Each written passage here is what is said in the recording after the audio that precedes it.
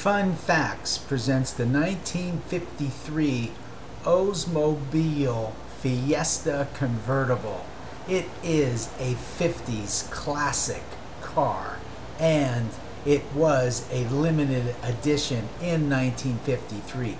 I am excited. I hope you're excited. This is a beautiful car, and let's get started now.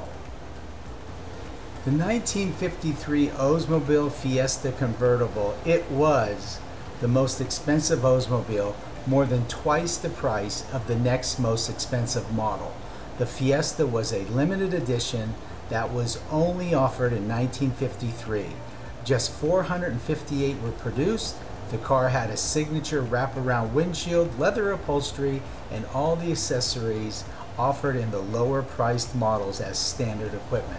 In addition, the car had a padded dashboard, windshield washers, and 10 more horsepower than the regular Olds 98 models. The basic design was first tested as a concept car at the famous General Motors Motoramas, at which the company tested new designs for future GM cars. The Fiesta was one of 3 limited edition convertibles GM offered in 1953. In addition to the Fiesta, it offered a Cadillac Eldorado Special Convertible and the Buick Roadmaster Skylark Sport Convertible. Of the 3, the Fiesta was the most expensive by more than $700. The price was $5,715. The engine was a 303 cubic inch overhead valve V8. Horsepower, 170 horsepower at 4,000 RPMs. The wheelbase was 124 inches. The overall length was 215 inches.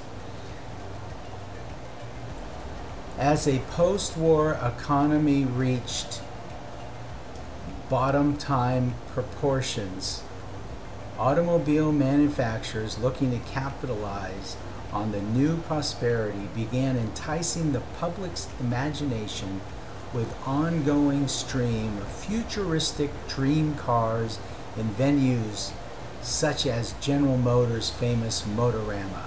The enormously popular show that began in 1949 in conjunction with the New York Auto Show and then toured the nation.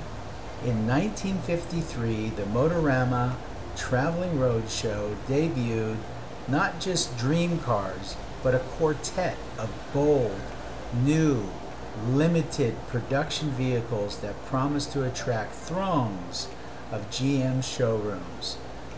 The Buick Skylark, the Cadillac Eldorado, Chevrolet's Corvette, and the Oldsmobile Fiesta. One of the first of these so-called halo cars to result from GM's daring new approach to marketing its wares. The powerful and luxurious Fiesta convertible helped showcase the creativity of GM design chief Harley J. Earl and his design team. The segmented pre-war look was gone, replaced by a more unitary body design that would span the industry by the mid-1950s. In fact, many of the Fiesta's various styling components drove both Detroit and independent automotive design for more than 10 years after its introduction. The Fiesta was also a technical step forward, literally driven by the new 303 170 horsepower rocket, the overhead valve pushrod V8 engine, and GM Hydromatic automatic transmission. This 1953 Oldsmobile Fiesta convertible from the Bob McDormand collection demonstrates all the qualities that showed the way to the future of automotive design.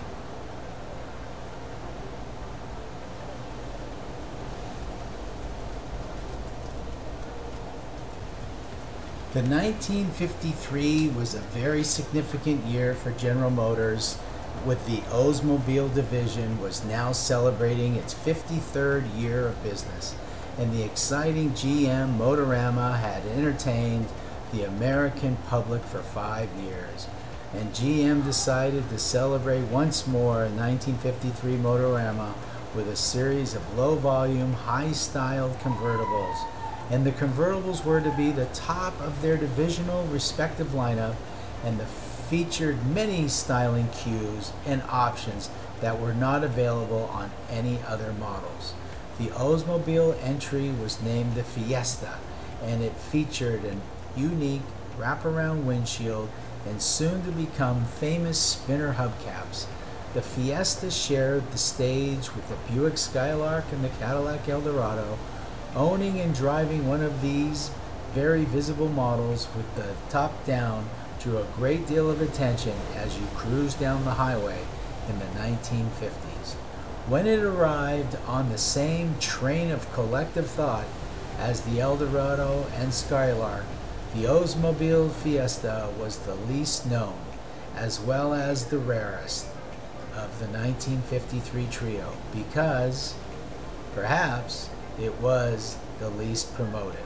The only promotional literature published for that model, according to Automobile Quarterly, was a too small, two-sided postcard proclaiming it a custom classic with a Fiesta flair. Oldsmobile seemed lacking of enthusiasm for the Fiesta may have been because it was imposed on the division by GM styling chief Harley Earl rather than hatched from within. Nevertheless, it made its public debut alongside the other two at the 1953 Motorama. While it shared most of its sheet metal with the regular 98 convertible from which it was derived, it did boast a wraparound windshield similar to the Eldorado's that was fully 3 inches lower than the standard 98 windshield. Needless to say, it was a hit, as it spread through the GM lineup in 1954. While it didn't look that different from other Oldsmobiles, the Fiesta was loaded with virtually every factory option of the day. Its amenities included leather upholstery, an atronic eye headlight dimmer, backup lights, power-operated brakes and steering, hydraulic power windows and front seat, a heater defroster, and a super deluxe Wunderbar radio. As with the other two cars, air conditioning was not offered as it was considered superfluous on a convertible. I haven't seen that word before. Superfluous. Rather than the wire wheels of the Eldorado and Skylark, the Fiesta's oversized 800 by 15 wide whites were highlighted by 4 wheel covers with 3 radial spinners that reflected light, especially at low speeds. Ironically, those wheel covers became the most lasting legacy of the Fiesta, as their design was appropriated by countless custom car enthusiasts for years to come. The Fiesta had its own engine variant too, a modified 303 cubic inch rocket V8 rated at 170 horsepower, 5 more than the standard engine, that drove through a 4-speed hydromatic automatic transmission. Unlike the other two Motorama special editions, they were revised and continued in 1954.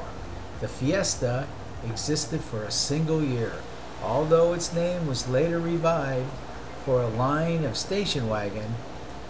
Of the 458 total 1953 Oldsmobile Fiestas built,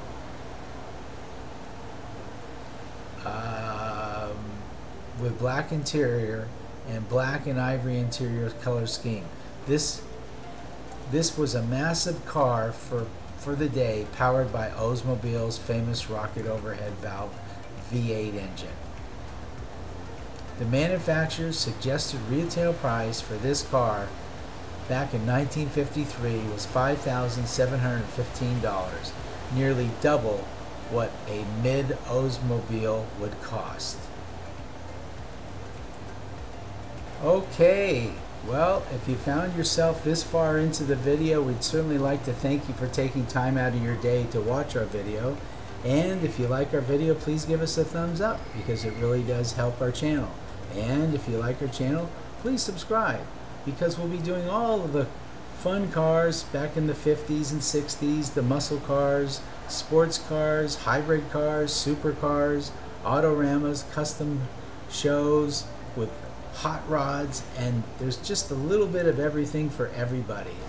So we hope to see you when we upload our next video. Take good care. Thank you.